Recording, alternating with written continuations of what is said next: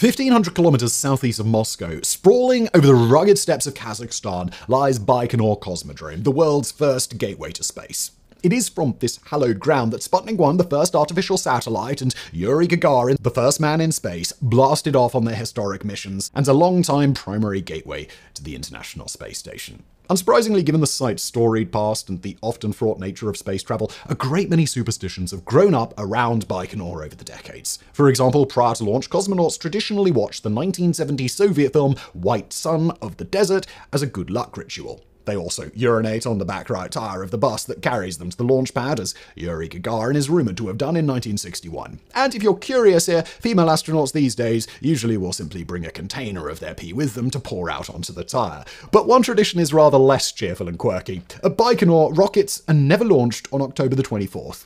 This ominous taboo dates back to a largely forgotten 1960 incident in which an explosion on the launch pad led to the horrific deaths of nearly 200 people. This is the story of the Nedelin Catastrophe, Baikonur's Black Day.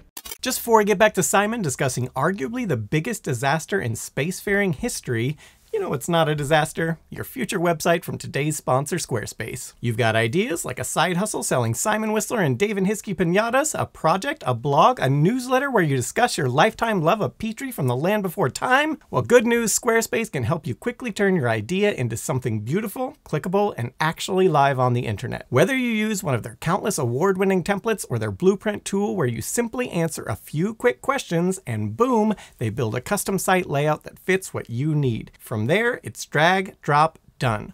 Want a new font? Click. Different vibe? Clickety-click, and colors or templates swap. Want to add photos? Upload them and move on with your day. You don't need to know how to code. You don't even need to know what you're doing, and let's be honest, none of us do. I certainly didn't when I started Today I Found Out as a website many years ago, but here we are somehow today. But Squarespace can help you make it look like you know what you're doing. And hey, if you need to sell something, you can do that here too. From digital stuff to physical products to subscription boxes for people who collect ethically sourced Simon Whistler beard clippings, Squarespace can help. They've also got deep analytics, email campaigns, SEO tools, everything you could possibly need for your website. So if you've been stalling building that site and starting your dream side hustle, well, stop stalling, go to squarespace.com/brainfood for a free trial, and when you're ready to launch, use offer code BRAINFOOD to get 10% off your first purchase of a website or domain. Now let's get back to Simon discussing the biggest disaster in human spaceflight history.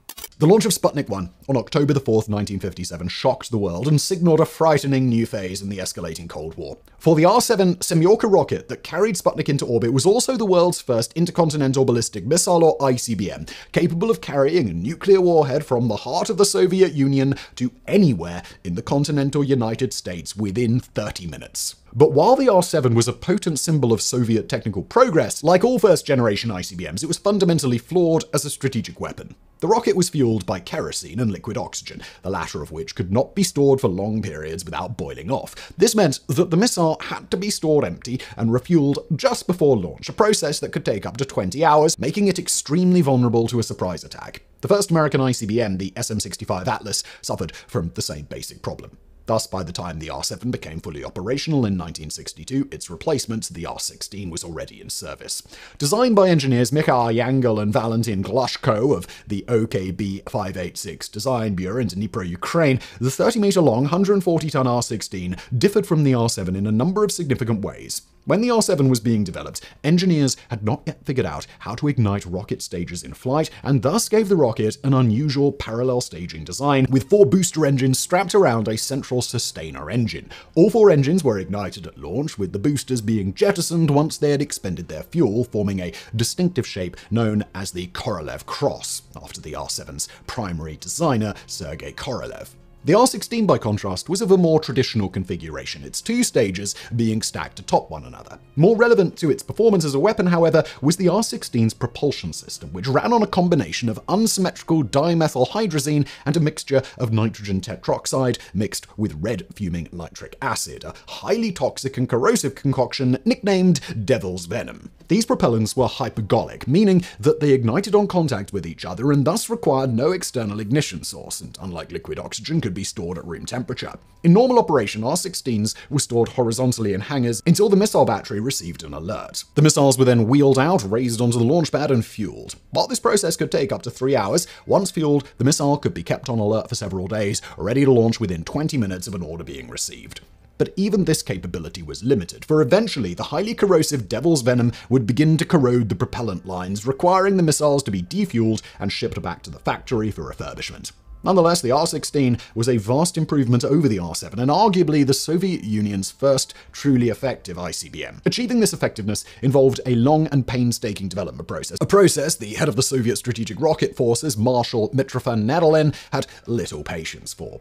Though in October 1960 the R-16 program was actually several months ahead of its government-mandated schedule, Nedelin, eager to please his superiors, became obsessed with achieving a successful test launch before November 7, 1960, the 43rd anniversary of the Bolshevik Revolution. In order to meet this deadline, Nedelin accelerated the launch timetable and ordered the technicians preparing the rocket to cut corners and ignore safety protocols. Thus, despite ongoing problems with the guidance system, on October 21st, the missile was moved from its assembly building to the launch pad at Baikonur Site 41, where ground crews began loading the volatile propellants.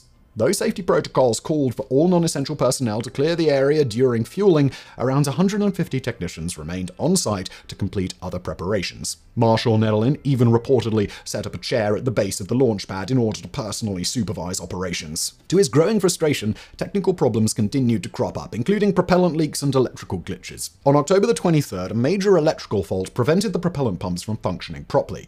At the same time, explosive membranes separating the propellant tanks from the propellant lines had accidentally been triggered, flooding the lines with corrosive Devil's Venom. This placed increased pressure on Nedelin to launch the rocket as soon as possible, otherwise it would have to be completely rebuilt. Ordinarily, the propellant would have been drained from the tanks before repairs could be performed, but as this would have further delayed the launch, Nedelin ordered the technicians to work directly on the still-fueled rocket.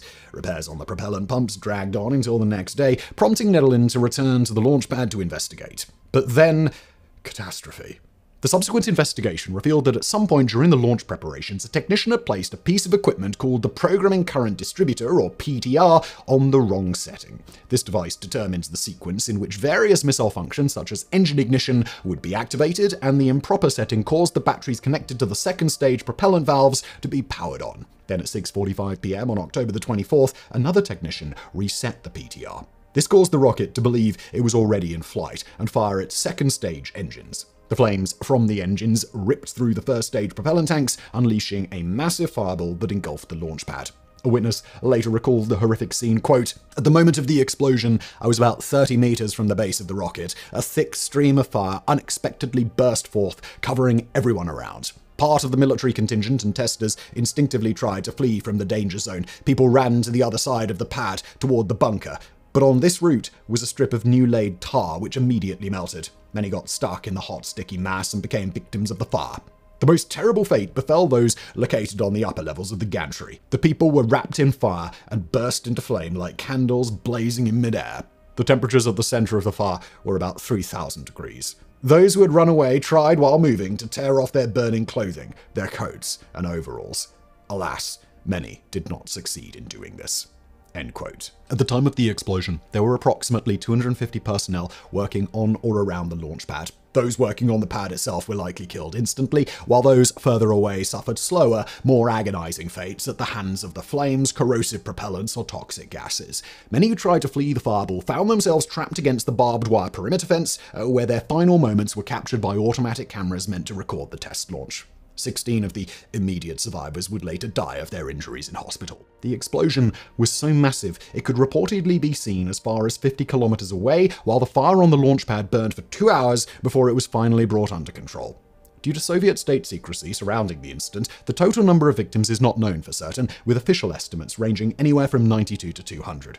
Among the dead were Marshal Nedelin himself, as well as several high-ranking officers, including Lev Grishin, deputy chairman of the State Committee for Defense Technology, and Colonel Alexander Nosov, chief of the Baikonur Launch Command. Chief designer Mikhail Yangel, who at the time of the explosion was taking a smoke break behind a control bunker, miraculously survived. The Soviet government quickly moved to cover up the incident, swearing all witnesses to complete secrecy. The death of Marshal Nedelin, well known to the Soviet people from his exploits during World War II, was officially attributed to a plane crash. Immediately upon learning of the disaster, Soviet Premier Nikita Khrushchev dispatched chairman of the Presidium of the Supreme Soviet, Leonid Brezhnev, to Baikonur to lead the official investigation.